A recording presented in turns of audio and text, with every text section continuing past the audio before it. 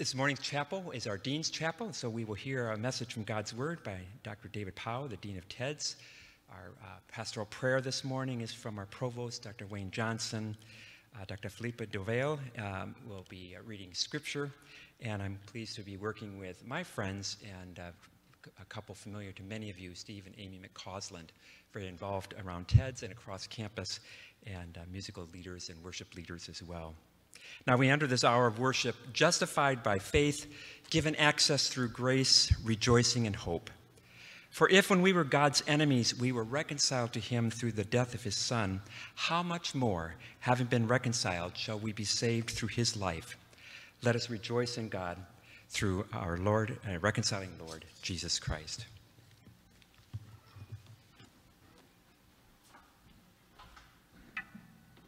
Good morning. Will you stand with us as we sing together?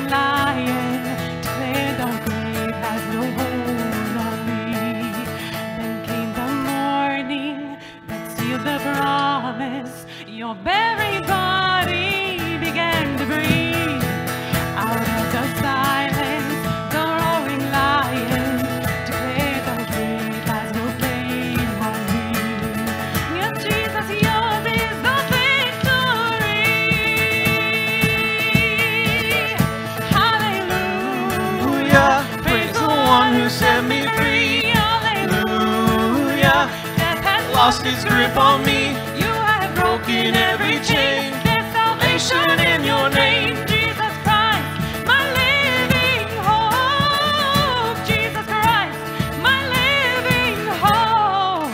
Oh God, you are my living hope. Sing, there's nothing worth more. There's nothing worth more that will ever come close. Nothing can compare. You're our living hope. Your presence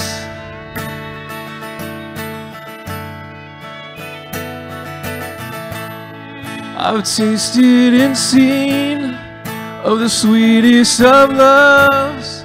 When my heart becomes free and my shame is undone. Your presence, Lord.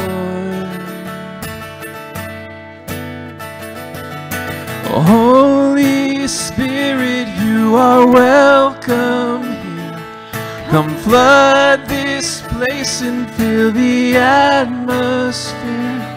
Your glory, God, is what our hearts long for.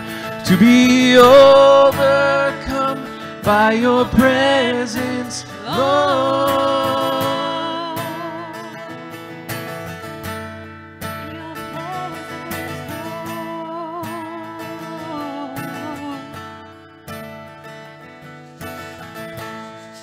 There's nothing worth more that will ever come close. Nothing can compare. You're our living hope. Your presence,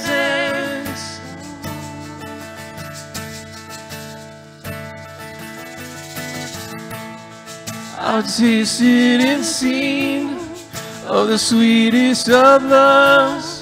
When my heart becomes free and my shame is undone. In your presence, Lord. Oh, Holy Spirit, you are welcome here. Come flood this place and fill the atmosphere. Your glory, God, is what our hearts long for. To be overcome by your presence, Lord. Holy Spirit, you are welcome here.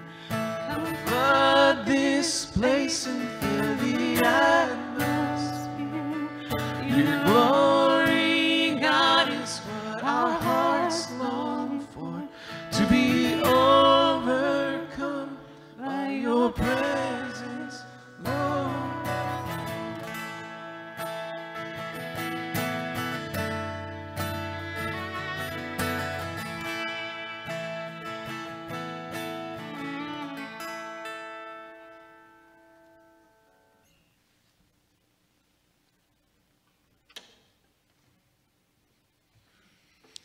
Let us join together in prayer. Our Heavenly Father, we are so grateful that you are not a God who is simply far away, but you are a God who is with us, who indwells within us through your Holy Spirit. We thank you for our Lord Jesus Christ, who died for us and rose again and is coming again. And we thank you for the Spirit who indwells us, guides us, and transforms us into your image. Lord, we're so grateful for the opportunity to be here together in your name, to worship together. We thank you for each staff member, faculty member, and student as we begin this new semester. We pray that you might bless it. Lord, we pray that you might use us all together to accomplish your purposes in our lives this semester, that we might bring glory to you. Lord, we are deeply aware and touched by the fact that this world is not yet the kingdom of our Lord and of his Christ. We are aware of the suffering that is going on in the world in different places. We think of Afghanistan, we think of Haiti, we think even of those who are suffering this morning because of the consequences of the hurricane. And countless other things, Lord, that could discourage us and indeed call us to prayer. We pray that you would be at work even in the midst of these difficult circumstances, that you would bring remedy and relief of suffering to those who are persecuted, to those who are hungry, to those who are suffering in different ways. But Lord, we also realize that in the midst of this, we are called to cry out, "Come, Lord Jesus." We think of those who are perhaps sick with COVID or who are simply racked with fear because of this. And Lord, we are reminded of your faithfulness and your goodness and your grace to us, and that our lives, our very lives, are in your hands. And what better place is that to be? Thank you, Father, for the sure promises of your word that Jesus Christ will come again to set all things right. And in the meantime, that you have called us to be part of your mission in the world, to bear witness to the power of his resurrection, to bear witness to the sufficiency of his cross and his sacrifice for us, to reconcile mankind to you and to reconcile us to one another in Christ.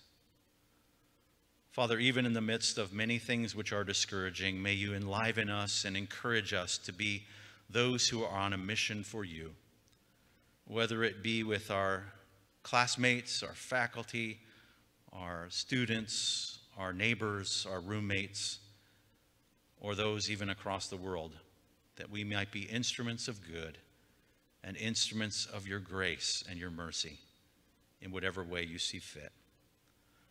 Use this semester for good, we pray. Strengthen us, encourage us, and help us to encourage and strengthen one another. For we pray this in the name of Jesus Christ our Lord. Amen. Please be seated.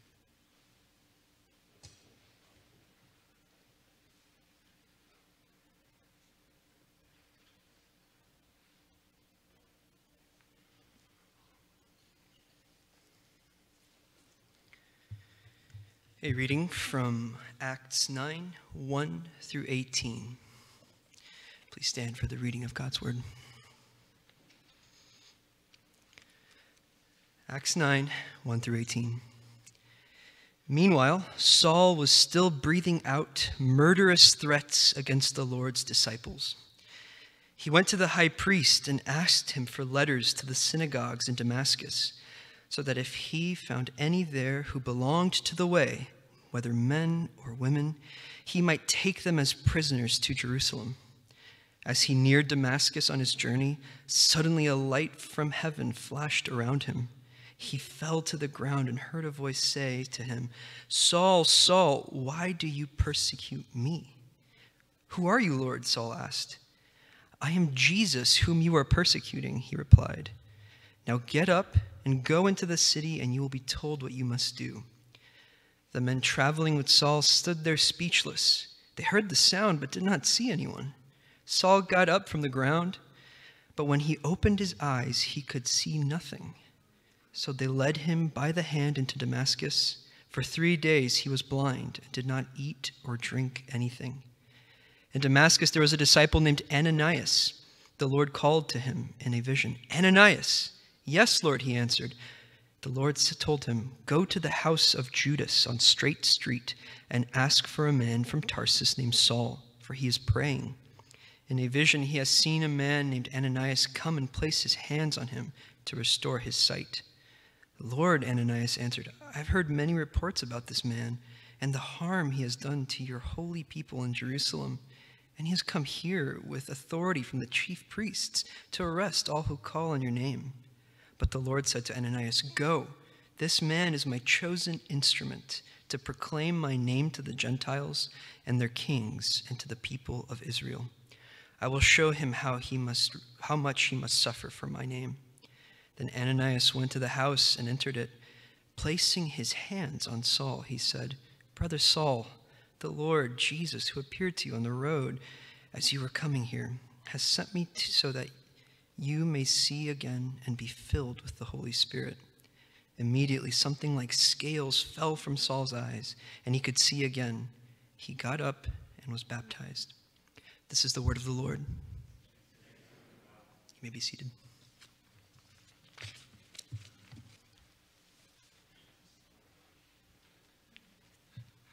Good morning.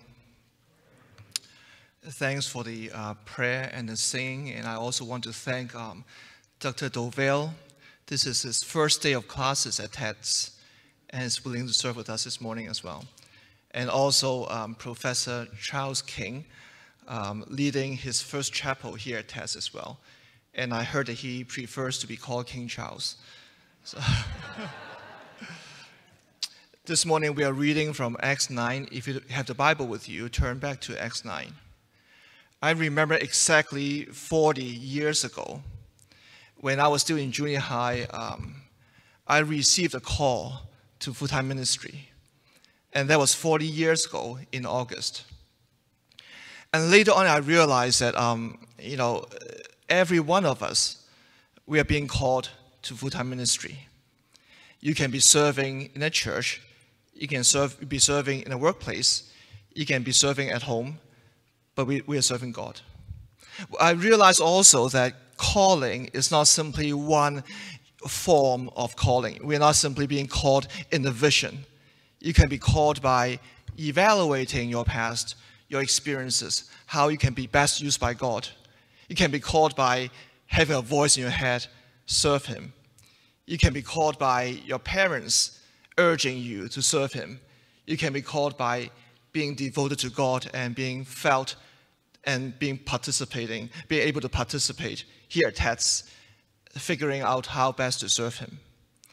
But then it was an interesting and important experience for me 40 years ago when I was being called. I remember in a huge revival hall, sitting in a balcony, walking down then to the front of the stage, responding to the call, not realizing what happened, not knowing what is to come, quite confused at night, figuring out what went on, what is the call, what am I supposed to be doing. This morning we'll be reading from Acts 9, the call and conversion of Paul. It'll be interesting to see how Luke had decided to write this particular account. If I were to ask you to pull out a piece of paper and rewrite the account from memory, how would your account be different from Luke's account? How would you introduce Paul? How would you describe how he was being called? How is your account different from the inspired account, allowing us to know exactly what it meant to be called by God? So this morning, the little time that we have, I want to ask 3 questions. First, how was Paul or Saul being introduced? And second, who exactly was being called? And third, what exactly is the content of the call? The first one is easier if you have memorized Acts. How exactly was Paul introduced? If I were the one writing Acts, I'll probably say that, Paul or Saul, he had a pretty good CV, a good education under Gamaliel, a good religious background, Pharisees, a good political background as well, Roman citizen, a good Greco-Roman education perhaps, growing up in Tarsus, one who is devoted to his service, being willing to serve the temple and the Pharisees, pursuing the church. So if I were the one writing, I'll list a bunch of education, experience, qualifications, awards, publications, and all that as a good CV for Paul. But imagining the first readers of Luke and Acts not knowing anything about Paul, well, it's quite unlikely. But still, knowing a bit about Paul, but then first hear the name Saul or Paul. How was Paul being introduced? Let's turn back to chapter 7, 58. First time we encountered Paul is in chapter 7 of Acts. Well, first time in Luke and Acts, that is. Acts 7, 58. We don't know who he is. We don't know how old he was. We don't know his background. We don't know nothing about Paul. But 7:58, when Stephen was being stoned, you find people, the persecutors, putting the clothes on a person by the name of Saul. So a young man named Saul, that's all we heard. Again, we don't know much about Saul except for the fact that he was the one persecuting the church, the enemy of the word. Chapter 8, verse 1, again you find the same repeated emphasis on Paul or Saul being the persecutor of the church. So Saul was there giving approval to his death. Again, we don't know anything about Paul at this point. Verse 3 of the same chapter. But Saul began to destroy the church, consistent with 7:58 and 8:1, that Paul was the enemy of God. And chapter 9, the next reference, 1-2. Meanwhile, Saul was still breathing out murderous threats against the church. So when we come to chapter 9, we don't know anything about Paul except that he was not a good person. He was the enemy. He was the one persecuting the church. That would not be the way I would introduce Saul, Paul, the most important apostle, perhaps, in this particular work. He would dominate chapters 13 to 28. Is that the way to introduce a person? Now, if Pastor Chuck King is to introduce me this morning, saying David is really not a good person, GPA of 2.0, and didn't know much about anything, no experience at all, except that he was not a good person. You don't introduce a person that way. But this is how Luke is introducing Paul.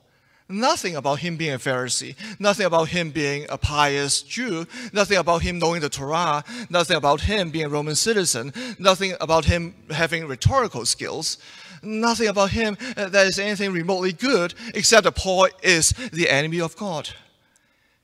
So in this particular account then, Paul was called not because he was good, but in spite of the fact that he was not. God was merciful to him. God is able to use him, not because he had a good training, but in spite of the fact that he was not exactly good. He doesn't have a good past. He doesn't have a good CV in the eyes of God. But God is still able to use him. Reading from Acts 1 to 9, perhaps we have encountered several characters of similar traits already. Judas in Acts 1. Perhaps Simon Magus in Acts 8. Later on, you will find Herod in Acts 12. You find a bunch of enemies of the word.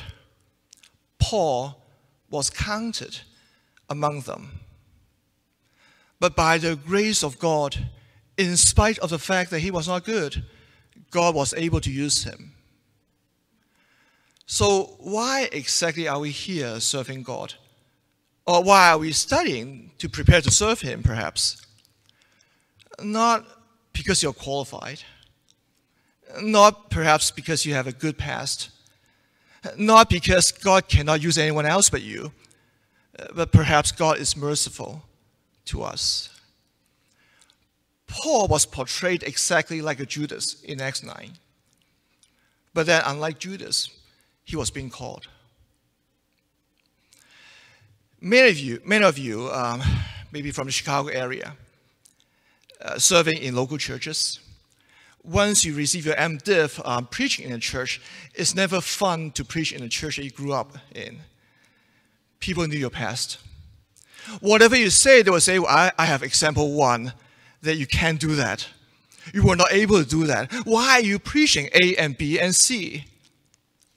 Having people knowing your past is not always a good thing. I remember years ago, perhaps 15 years ago at TEDS, in the formation group, a student came up to me after the group saying that, my mom was a preschool teacher. And we had a picture of you at the age of 3 at home. It's not good to have people knowing your past. And to say that, you're the teacher, professor, pastor. How are we able to serve God? I have another student, alum in this case, from TEDS, years after graduating, coming to my office, telling me that he was not going to go into ministry because he was not good enough. Not that he was a murderer, not that he committed any crime, but because he was thoroughly convinced that I was not good enough. I will not be able to serve him. I don't have a good model CV in the eyes of God. Well, that's exactly how Luke is not introducing Saul. He did not give us a good CV of Saul, but he simply said, this is the enemy of the word. And then you have Paul himself in 1 Timothy saying that when I was being called, I was the worst of all sinners. He didn't say that, well, I had a really good education. I know Greek and Hebrew. No, God is merciful to me. I am able to serve him because he is good and not because I am good. So answering the first question, how was Luke being introduced? Not in ways that we would imagine, not in ways that I would have introduced Paul. Second question, who is the one being called in Acts chapter 9?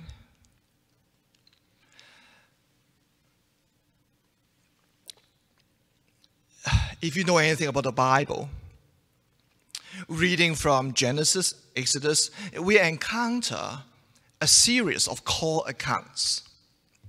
People being called. Moses being called, the burning bush.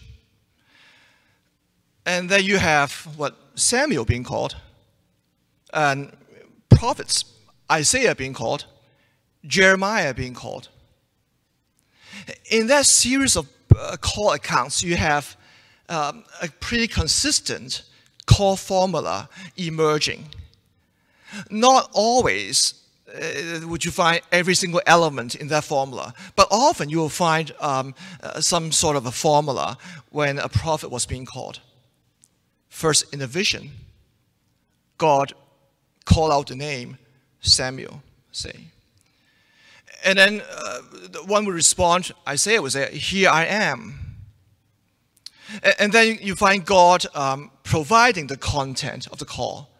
Go out and lead my people out of Egypt. And then you will find, what is interesting is that you will find an objection. No way, not me. So Moses saying, "No, I'm not eloquent." Isaiah saying, "I'm not living among those who clean lips. I'm not able to. I'm not clean. I'm not qualified to serve." And then you find God reaffirming the prophet, the reassurance. And then you find obedience. The prophet being obedient to God and being called and go out and preach the word. So there you have the formula from the vision, God appearing, evoking the name or calling the person by name, and person responding by saying, "Here I am," and then you find the content of the call, and you find objection, and then you find reassurance, and then you find obedience. You find the exact set of formula here in Acts 9. Perhaps the most complete example, or the best example of a good call formula. You find that in Acts 9. But what is surprising is that the formula was not applied to Saul. The formula was applied to someone by the name of Ananias. Not the same Ananias, of course, of Acts 5, as a different person. And this Ananias will not reappear in Acts. So why spend half a chapter on a person who doesn't seem to be important?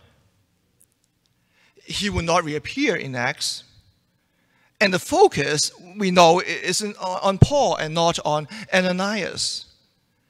And God was quite capable of directly calling Saul to serve him. So why go through Ananias? Let's turn to chapter 9 again.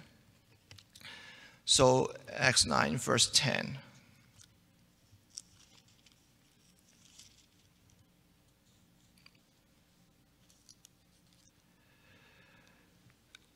In Damascus, there was a disciple named Ananias.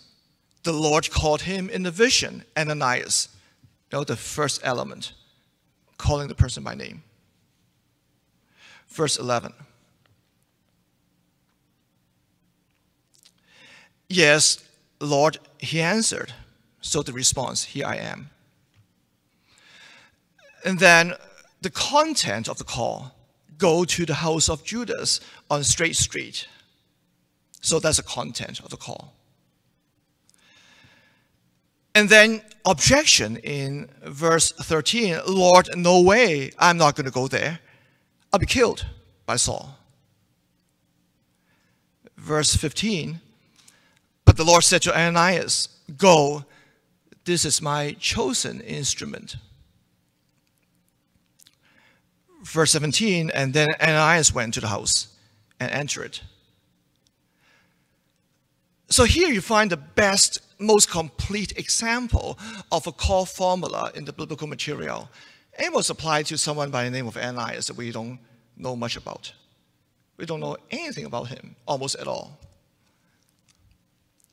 So why spend half a chapter on someone who doesn't seem to be important? Why not focus on Saul?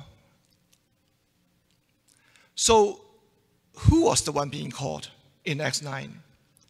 Was it Saul or was it Ananias? If we look at the call formula, then it seems clear that it was Ananias who was the one being called and not Saul.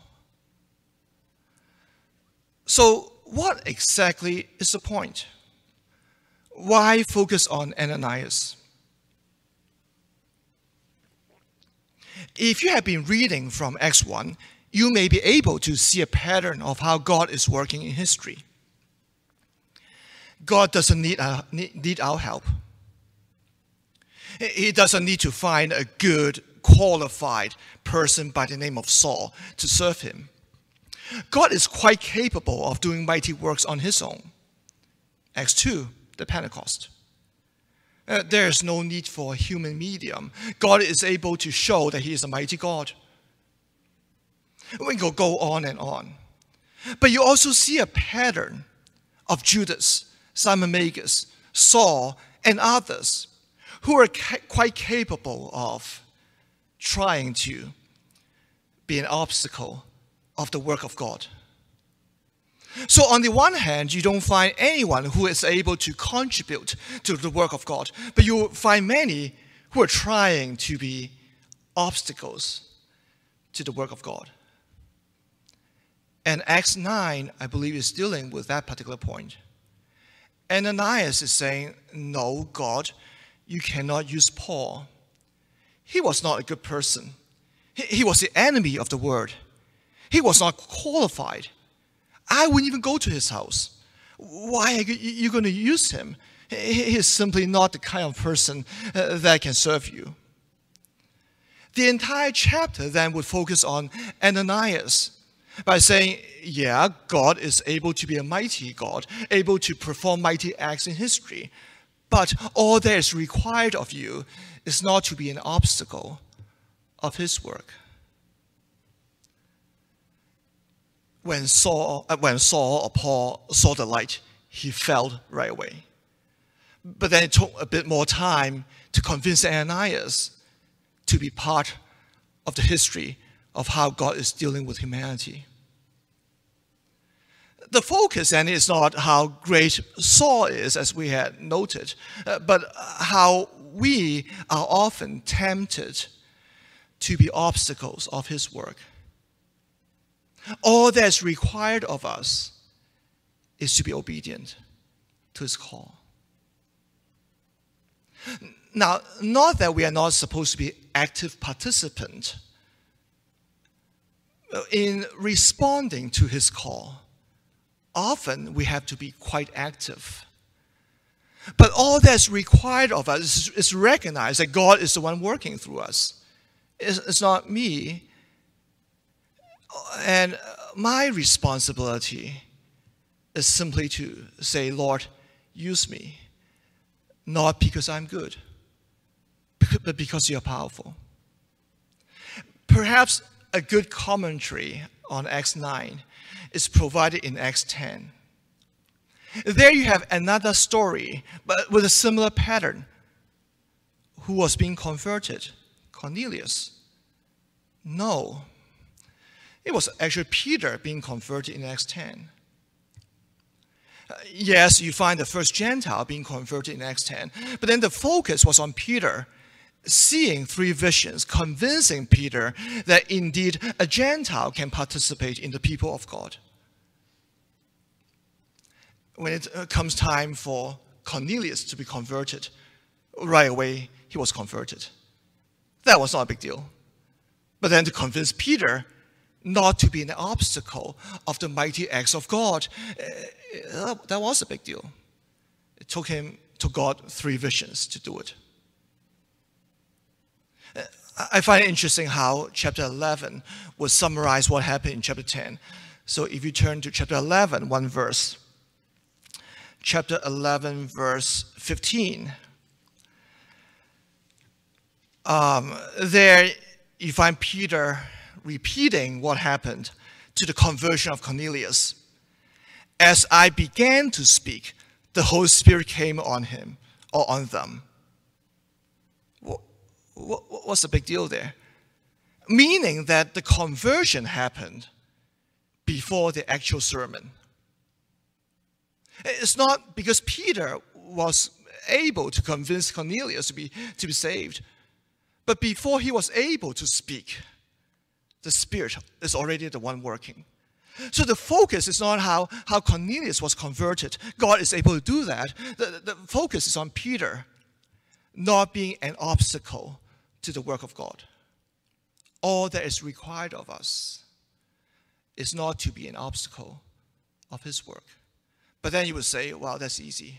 Why am I studying Greek then? Why am I staying all night studying Hebrew?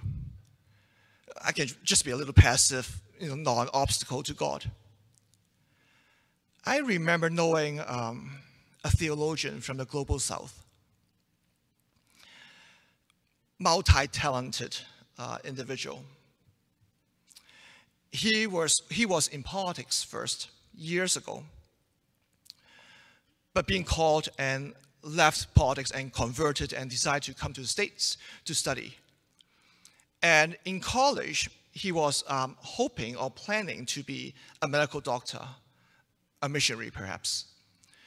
And in his junior year, he was being called to be a full-time pastor. So gave up his pre-med, decided to study Greek and philosophy and all that. Went on to get his MDiv, THM. Years ago, at that point, he was accepted at Harvard for his doctoral program. He decided not to go there. He decided to go to another school, an evangelical school, because he was called to serve in that context. After graduating, he went back to his own country, being a mighty, powerful preacher, administrator, theologian, and all that. The president of a school, head of organizations, being known for his many gifts and talents and publications and all that. I remember that, he, knowing him well, he would not talk about himself almost at all. Not his past, not his accomplishments. So when he was about to retire, there was a little party for him. And he shared as to the key to his life, the key to his ministry. And he used a word that surprised me a bit. He said, throughout my career as a pastor, theologian, and all that, there's only one word I can use in describing what I did. And the word is being passive. To many of us, he was nothing like any passive human being. He was dedicated, committed, serving God in numerous ways, and following his call, working hard as well. But by being passive, he is saying, it is God working through me and not myself. And all that is required of me is not to be an obstacle of his work. And at one point, he also taught at Trinity. a good scholar, pastor, but one committed to being passive. Not by being lazy, not by not working hard, but willing to follow the call and not be an obstacle to the call of God. So as we begin a new year, we ask, what is the call God has for us? And how are we supposed to be submitting to this call? Not to be an obstacle, but to be a witness to the mighty acts of God through our study, through our ministry, through our family, and all that we are. The focus is not on Saul. The focus is on Ananias, the one being called, not to be an obstacle to the mighty acts of God. The final point that we have, the content of the call of Ananias. Going back to chapter 9.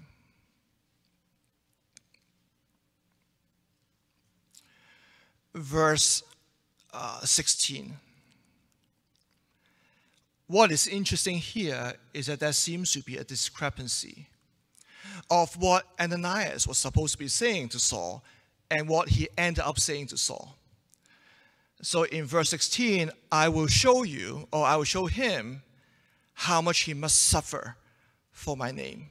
So Jesus calling Ananias to talk to Saul, telling Saul how much he must suffer on behalf of his name. But look at how Ananias is conveying the message. In verse 17, instead of telling Paul, good luck, you'll be suffering, he decided to say, well, the final part of verse 17, you'll be filled with the Spirit. A much more pleasant message. So was Ananias not being faithful to his call? Was he saying, let's be positive. Let's not talk about suffering. If you have a choice, being filled with the Spirit or suffering on his behalf, I'll probably choose to be filled, right? Power over suffering. So what exactly is going on here was Ananias not being faithful to his call. Well, first we need to know that in biblical material, often when a speech was being repeated, part of the material in part A would be missing. It would be supplied by part B, so that you don't have to repeat the same material. So we should read 16 and 17 together as an entire speech. But still, why focus on suffering in one verse and Spirit in verse 17?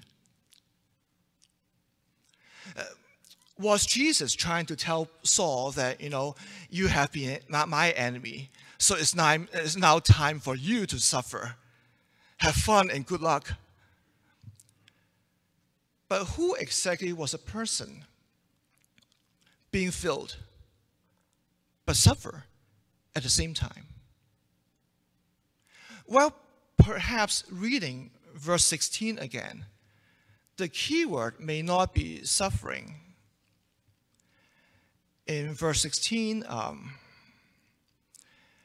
the key word then is the word that came before suffering. So 16, this man is my chosen instrument to carry my name before the Gentiles and their kings, before the people of Israel. I will show him how much he must suffer. Is it possible that the key word is must? For those of you who know Greek, dei.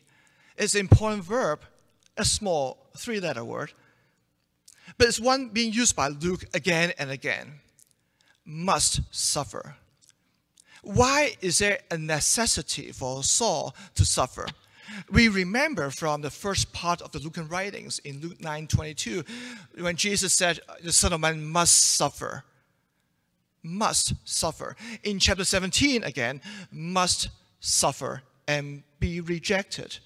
In chapter 24 again, you find Son of Man must suffer, must pointing to the salvation plan of God. It is a divine necessity that Jesus is participating in. Jesus is saying that I am obedient to his call. I must suffer. I must participate in the unfolding of salvation history. Here that we find Saul being called, as Jesus was, being filled with the Spirit, but also he must suffer. Not as a punishment for Saul, but as an invitation for him to participate in the unfolding of salvation history. Participating in the divine necessity, having the dignity to participate in the act of God in humanity. Yes, being filled, but also being rejected, as Jesus was in the first half of the Lucan writings. This is exactly what we are called to do. Not to get a good degree, a good GPA, but to be rejected by some perhaps, but being filled and participating in the unfolding of salvation history. Are we willing to accept this call, to have the dignity to participate? This fall, we are going to talk about technology.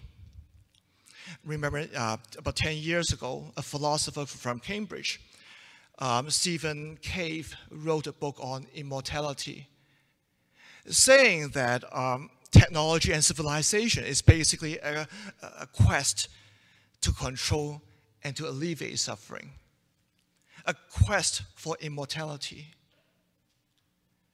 So how is that compatible with our call to suffer, our call to bear the cross? A difficult question, but I'm glad that there will be so many speakers answering that question in the fall semester. So wait and pray for us as we struggle, trying to be in control, trying to use our technology in some ways, but yielding to the work of God. Going back to the point of Ananias and Saul, the dignity that we have, everyone sitting here invited to be participants in the unfolding history of God working among his own people. Are we willing not to be an obstacle to his will? Let's pray. Lord, we give thanks to you as we worship you this morning. Allow us to participate in your work and allow us to resist the temptation to be an obstacle to your work as well. We give thanks to you because not because we are good, not because we are able, but because you called us, the worst of all sinners. You know our past, but you are in control of our future as well. Allow us to be used by you and to be faithful to your call. In Christ's name we pray. Amen.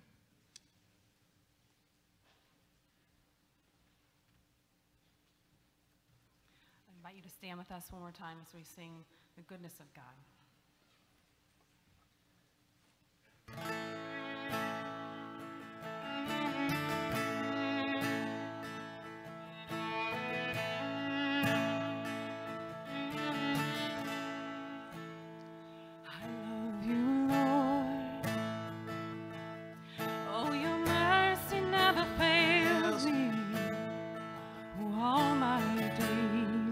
I've been held in your hands from the moment that I wake up until I lay my head. Oh, I will sing of the goodness of God.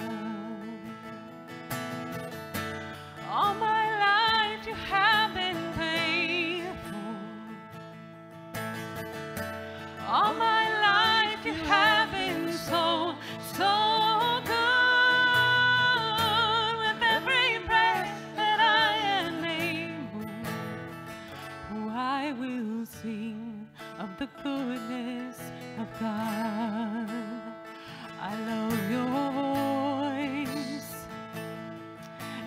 have led me through the fire. In darkest night, you are close like no other. I've known you as a father, I've known you as a friend, and I have lived in the goodness of God. All my life you have been faithful. All my life you have been so, so good. With every breath that I am able, I will sing of the goodness of God. 'Cause your goodness is running after, it's running after me. Your goodness is running after, it's running after me. With my life laid down, I'm surrendered now. I give you everything. 'Cause your goodness is running after, it's running after me.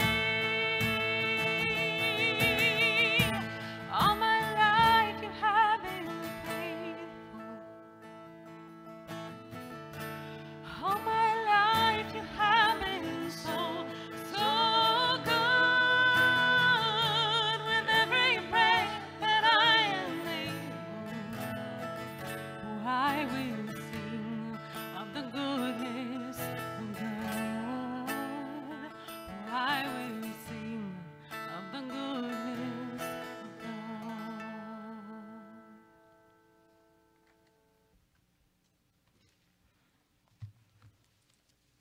Now let us hear and take with us this good word from God. May our Lord Jesus Christ himself and God our Father, who loved us and by his grace gave us eternal encouragement and good hope, encourage your hearts and strengthen you in every good deed and word. Go in Christ to love and serve him.